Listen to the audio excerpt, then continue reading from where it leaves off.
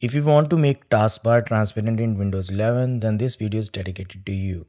Although Windows 11 offers a transparency effect option in setting app, it doesn't make the taskbar fully clear or transparent. So let's learn how to make taskbar completely transparent. Before that, I'm trying to hit 1000 subscribers on YouTube. Please consider subscribing to channel as this encourages me in creating more similar videos. With Windows 11 settings, it's impossible to make taskbar transparent. So we need to make use of third-party app named Translucent TB, which can be downloaded from Microsoft Store for free. So let's learn the steps. Open Microsoft Store, search Translucent TB. When it appears in the search results, click on it to reach the app download page. If you are downloading it for the first time, then you will see Get button, click on it. This will start downloading and installing the app.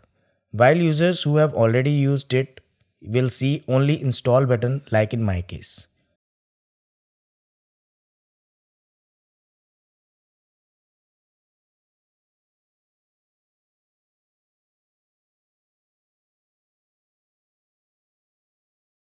Once installation complete, click on the Open button.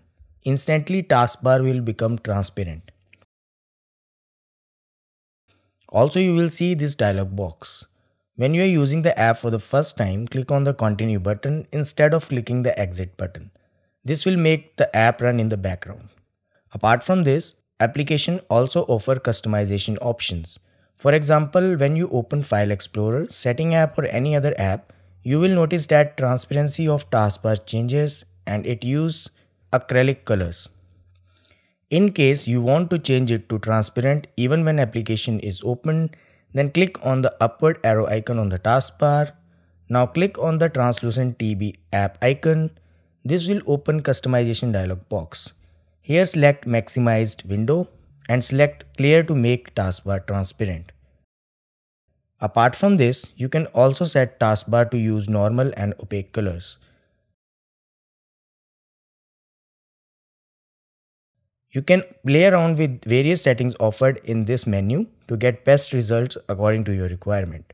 So that's all about this video. If you find this video useful, don't forget to like this video and subscribe the channel for getting notifications about whenever I upload new videos. Thanks for watching.